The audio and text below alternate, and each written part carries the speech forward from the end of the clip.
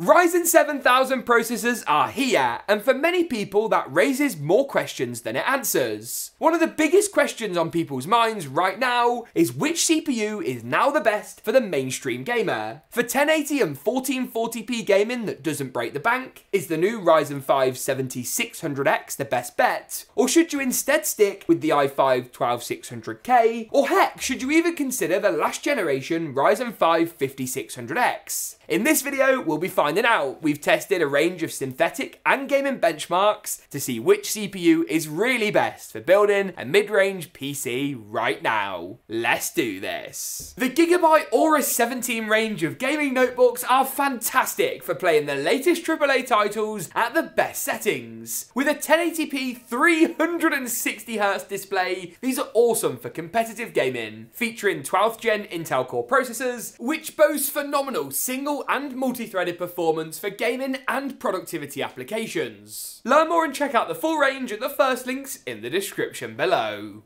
Let's start off by looking at the basic specs of these chips, because unlike a few years ago, all cores and threads are not made equal. Let's keep it simple first. The Ryzen 7600X and the Ryzen 5600X, both the latest Ryzen 5 chips, boast 6 cores and 12 threads. The new 7000 series doesn't improve in any way over the older 5600X in this regard, but with a totally new manufacturing process, whole new architecture, the cores on your 7600X are certainly going to be better. One area these chips are set apart is the clock speeds. With a base clock speed of 3.7 and a boost of 4.6 GHz on the last gen 5600X, and an improved base clock of 4.7 GHz, that's really quick, on the new 7600X, your single thread performance is certainly going to be better on the new processor. That's going to make a massive difference in a range of titles, where we often saw surprising results where the 7600X, the mid-range Ryzen 5 chip, actually became one of the best gaming CPUs on the market, beating out even AMD's new Ryzen 9 and Intel's current flagship 12900K. In some respects, our i5 12600K is similar. Sort of. With 16 threads, you've got the same number of logical processing threads, but with 10 cores, you've actually got more core-based processing power. The difference, though, is that it only really has 6 cores that we'd regard to be good for gaming. It's got 6 of Intel's performance cores, their P cores, and 4 of their efficiency cores, their E cores. Obviously, the extra 4 cores on the Intel processor, although they're their efficiency-based ones, are still a bit of a bonus. The only thing really to take note of is that the boost clock speed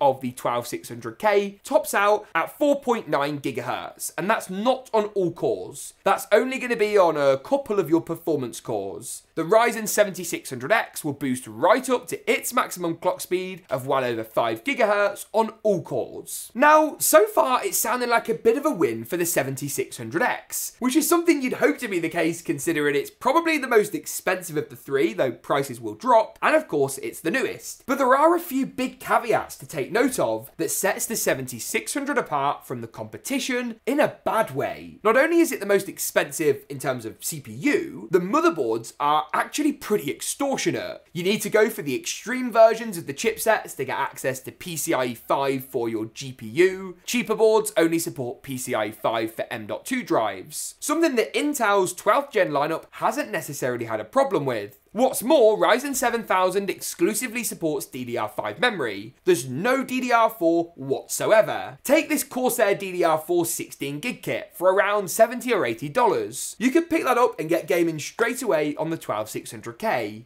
A DDR5 kit with comparable latencies is going to cost double or nearly triple, making the Ryzen 5 7600X considerably more expensive. It's not just the motherboard that's more pricey, it's the memory too. As if that wasn't sort of bad enough for our 7600X, it's also quite a warm CPU. And to make sure you can hit those really high boost clock speeds of over 5 GHz, awesome for gaming, like the 7600X has really strong single thread performance, you'll also need a more pricey cooler. hardware. You can easily cool the 12600K and achieve peak clock speeds on a $40 or $50 air cooler. That's simply not quite going to be the case when it comes to the 7600X. Now, with this being said, prices for motherboards and especially memory will come down for the new Ryzen gen, and you do pay always a price premium for that cutting edge hardware. But with these important prerequisites out the way, how exactly does it perform? You can use the timestamps on the little scrolly, I don't know what it's called, the navigation bar? You can use that to skip through and choose which exact games you want to use. All of the games we tested were at 1080p and 4K. At 4K, you're going to be more CPU limited than you are at 1080p, and the reason we used the 6950 XT, a very expensive GPU to test with, was to give AMD the advantage of smart access memory, and also to make sure that the CPU was the bottleneck. Let's start off then, shall we, with Cinebench. Let's look at the single thread results straight away. And when I say the Ryzen 5 7600X is a single thread king, I mean it. With nearly 2,000 on our single thread core, we got slightly more, only a little bit, than the i9 12900K, a chip that costs like double or maybe more this CPU. We beat out the i5 12600K by around 70 points, though it still stacked up well and blew any of the last gen Ryzen CPUs, including the 5800X 3D and the 3600X, an old budget CPU shout, out of the water entirely. Even the Ryzen 5 5600X really struggled to keep up, with a nearly 25% performance gain on the new CPU. Good for AMD here, and some impressive performance results off the bat. On the multi-core side of the equation, results were also fairly good for our 7600X, but it did get beat out by the 12600K. That's mainly because the 12600K has 10 cores versus Ryzen's 6. I was a little disappointed to see AMD not push the envelope here to around 8 cores, as I think 8 fully fledged cores would have made a bit more of a mark. The Ryzen 9, which we've looked at in another video, performed very well here, on par with the 12900K, while our Ryzen 5 7600X provided a very strong increase over the 5600X, but fell fairly short to Intel's i5 12600K. If gaming is not your only foray and you want to do some video editing or rendering, pick up the i5 12600K. Is plainly a better shout. We also ran the 3D Mark CPU profile test, where it's going to test the performance output at a range of different thread sizes on all of our CPUs. If we take a look at the graph here, the older Ryzen 5 5600X sat at the bottom. That's to be expected, as it is basically the worst CPU on our list today. The i5 12600K beat out the 7600X on the higher core count variants, but when testing on 2 threads and 4 threads, the most important number for gaming, the 7600X did beat it out. This graph is simply ordered by max thread CPU scores to make it a bit more readable, but drill down into the little numbers. If we then brush through into the 2 final synthetic benchmarks, 3D Mark's Time Spy, then Firestrike, here the Ryzen 5 7600X once again beat out its older 5600X predecessor by a good margin, but fell short to the 12600K. Not good, considering it's a much more expensive platform to go for Ryzen 7000 this time around. 3D Mark's Firestrike did mix things up a little bit though, more representative perhaps of those single thread oriented games, whereby our Ryzen 5 7600X actually beat out the Ryzen 9 5900X from the last generation, and quite consistently beat both the Ryzen 5 5600X and Intel Core i5 12600K. The favours then starting to turn to the ways of AMD. And the good results carried on rolling in Formula 1 2022. In the benchmark mode at 1080p ultra high settings, the i5 sat at the bottom of our lineup, with the last gen Ryzen 5 following with better numbers, and the Ryzen 5 7600X